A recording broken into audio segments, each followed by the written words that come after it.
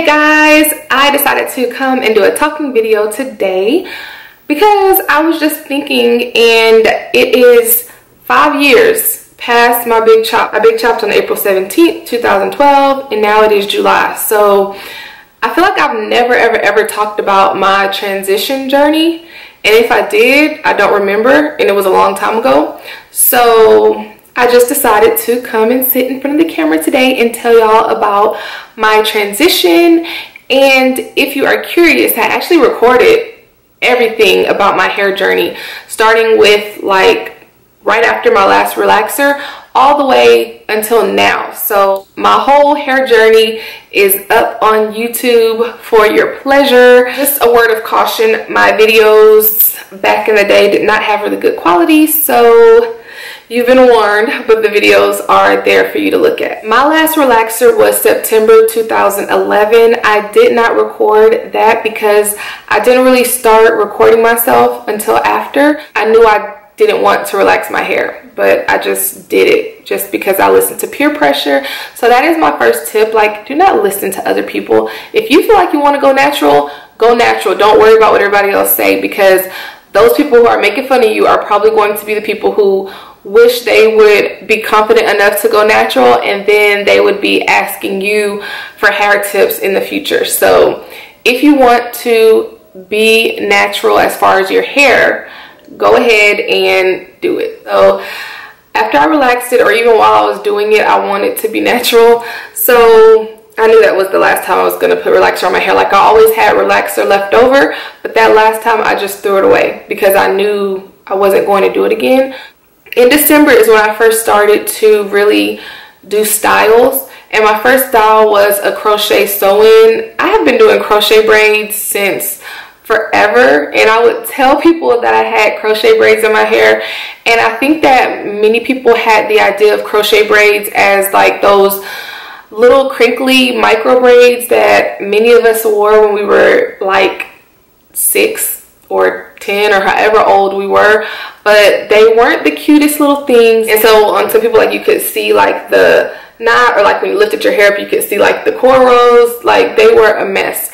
So I didn't wear those. Like, I wore those when I was a little girl, but once I became an adult and I was doing crochet braids, it was always with like either really good synthetic hair or human hair. So I would just curl all my hair up, and then I would just do crochet braids on the outside, and then I would sew the wefted hair in the center. Then in January, I did a spiral set with perm rods. It was very shrunken, like very shrunken. The curls were really small and tight, and I did my signature style, which is a mohawk. So after the curls loosened up a bit, then I just pulled it all into a mohawk. So I wore that style in January. I did just a regular roller set, and I had like some cornrows on the side. I did the Bantu knots, and I think I might have worn the Bantu knots for like a day or so. And then when I did the Bantu knot out, it was a hot mess, but I still wore it. In February, I feel like I was getting a little frustrated because all of the styles that I was trying were not coming out right, because it was really hard to deal with like my relaxed hair and then my natural hair that was growing. I don't feel like my products that I was using were the right ones that I should have been using at the time, and I was getting kind of frustrated. So instead of relaxing, I did box braids, and I wore box braids for about a month.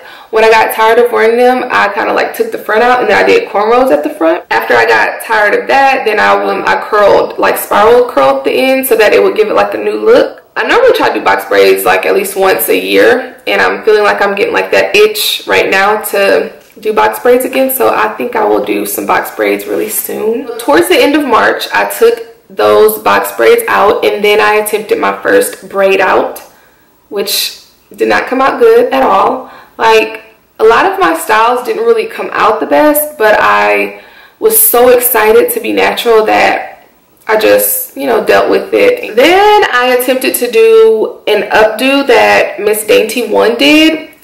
She's natural, and she doesn't make videos anymore, but do y'all remember her? Like, she's still on Instagram, but she's not on YouTube. So I feel like a lot of the people who I watched when I decided to go natural are no longer making videos. but I do find them on Instagram. In April, I decided to do a sew-in with most of my hair out. Like I had a really small amount of leave out, and the braiding process tired me out. So I braided my hair in the pattern that I wanted, and then I knew I wasn't going to be able to sew it in, so I just gathered like all the cornrows in the back of my head, and I wore it in a bun for a couple days until I felt like sewing the hair in. So that is one thing that even now I still do. I don't like taking too much time to do my hair, but the styles that I want to do will often take a lot of time, and so I just find ways throughout the process to stop so that I can wear it as a style. So I'll do a certain part and I'm like, you know what, if I get started, I know I'm not going to finish it. So before I start that step 2 in the process, I'm just going to wear this as a style. And like nobody ever knows. They always think I meant to do that. Once I felt like sewing my hair in, I sewed it in. My real hair was longer than the hair that I purchased. So I cut my hair to match the same length as the extensions. And some people on YouTube did not like that. Why would you cut your hair? Why would you get hair that was shorter than your hair and then cut it? Like, people didn't understand that. But my mindset was, I knew I was going to big chop, so it didn't really matter to me to cut my hair because I was going to cut it anyway. That was my last style because in April I did the big chop and I recorded that. I remember that I had MJ at that time, and MJ was a year old and he was taking a nap. So I went in the restroom, and I had previously told my husband that I was going to cut my hair, but I never really said when I was going to do it. And even that day, I think it was a Tuesday. I'm pretty sure it was a Tuesday. I didn't even know I was going to cut it, but I put MJ down for a nap, and then I went in the restroom and I was like, I'm going to do it. And so I did it. I didn't even know how I felt at the time, and I didn't want my husband to like react negatively to me cutting my hair.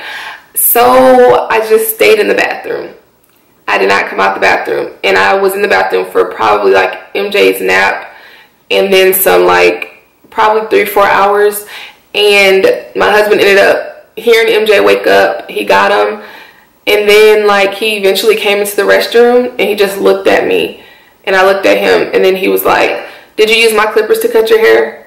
And I just looked at him because I was like, my hair's not even that short. Like, no, I didn't use your clippers to cut my hair. Like, I really normally never wear makeup, but especially with like all of my hair gone and just me, I didn't feel girly at all. And so that day I did put makeup on, and I think I wore makeup a little bit more around this time just because I didn't feel as feminine without my hair. So throughout my transition, curly styles really helped me.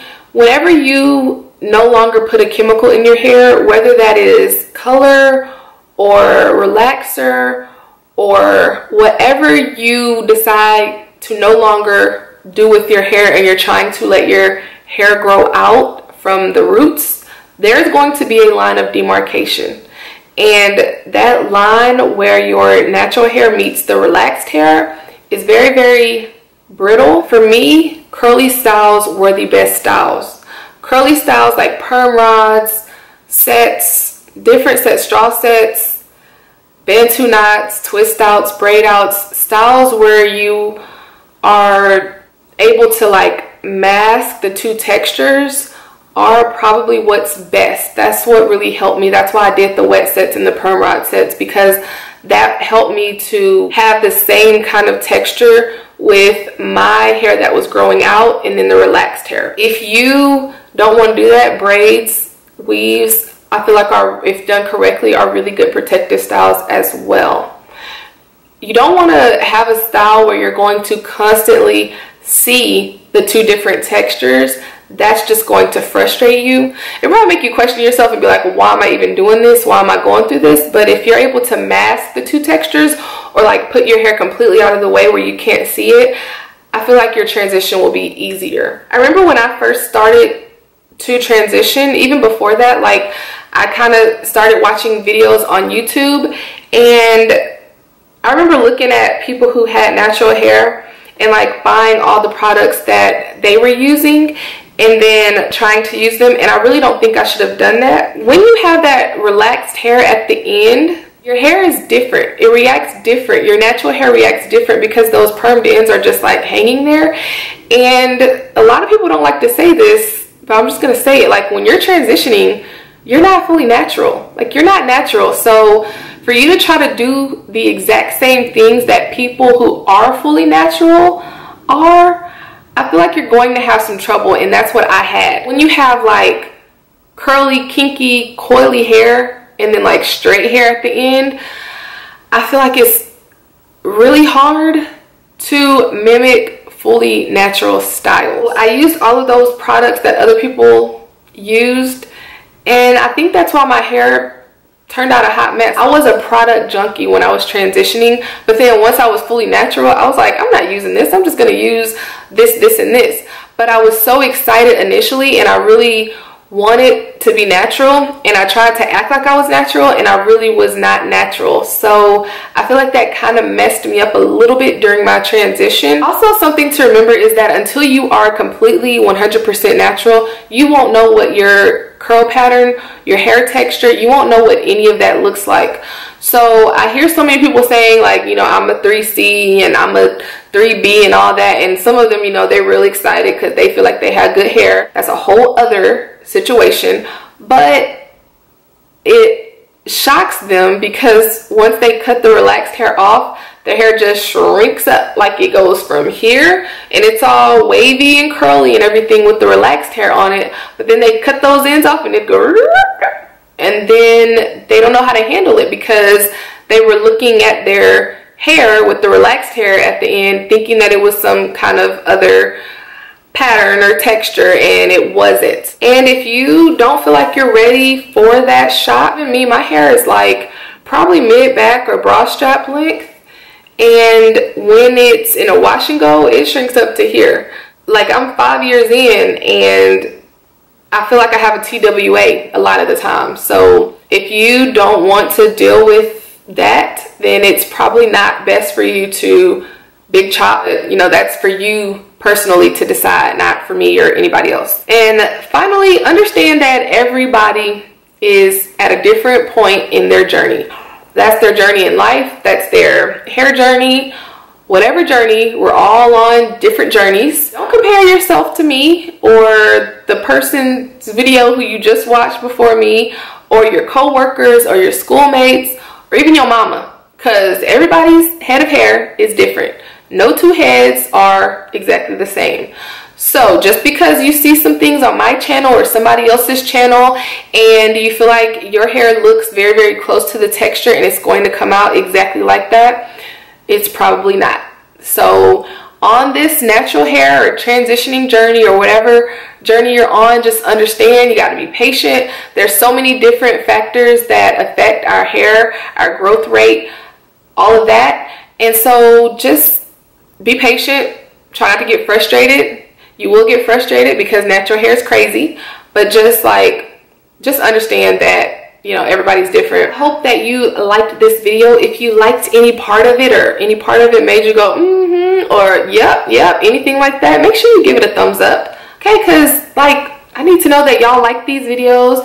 Also, subscribe if you have not done so already. Make sure the notification bell is turned on. I know everybody says that now and you're not turning it on, but I need you to right now go ahead and click the little button so you're notified whenever I upload a video. Like, I like this. I'm kind of thinking about doing like a TWA version of this and like what you should know when you do the big chop or something like that. So let me know if that sounds like something you'd be interested in watching. Let me know if you're interested in me doing a video on anything else. Product reviews are coming up, hairstyles are coming up, so stay tuned. Thank y'all so much for watching, and I hope I helped some of you out. Bye.